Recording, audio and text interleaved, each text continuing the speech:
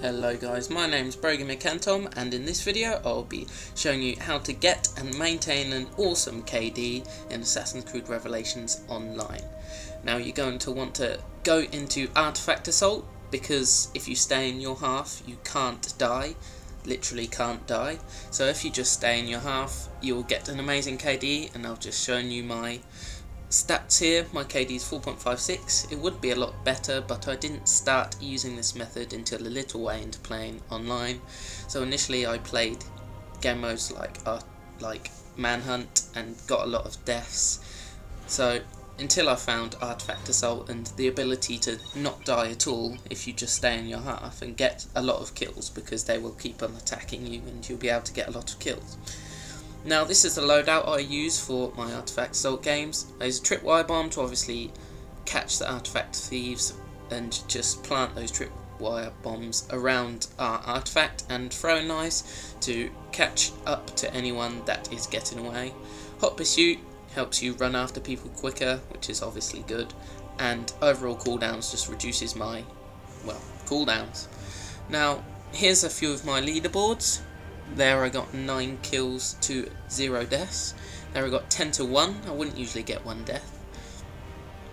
There I got 8 to 0, and in an absolutely spectacular game I got 22 kills to 1 death. That's a game I actually uploaded to my channel. If you want to check that out, go onto my channel and find it. Now here are a few of my kills using the tripwire bombs and the throwing knives, just showing you my techniques within the games. This tripwire bomb was actually quite lucky. It was right at the end of the game. I just threw it down, and as soon as I did that, someone jumped over my head, who I thought was on my team. Actually, I don't know why I thought that, and I tried to steal her artifact, but ran straight into that tripwire bomb which I just placed, and I jumped on her head and, well, owned her basically. Now here comes some throwing knife kills. There, that enemy had just jumped off the roof after stunning my friend there, and I thrown knifed him in midair. When he came back down to earth, he was boned. Yeah, this guy was just squatting, just chilling on this beam for some reason. I don't know why he was sitting there.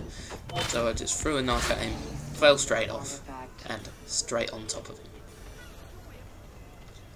Here's another one. This one was actually in midair. I threw the knife at her in midair and then jumped on top of her.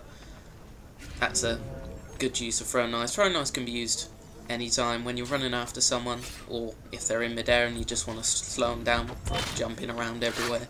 Just lob a throwing knife at them and they're basically screwed.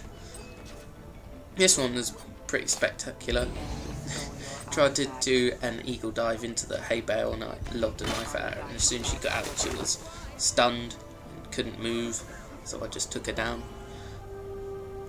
Now that's the end of this video. I'll just leave you with my stats, and hopefully if you follow this guide, play Artifact Assault, stay in your half and just defend your artifact, you'll have a statistics screen, something a little bit like this or even a lot better. Hope this helped guys. Please do like this video, comment, favourite it and subscribe to my channel for more videos. BrogeeMcAntom signing out.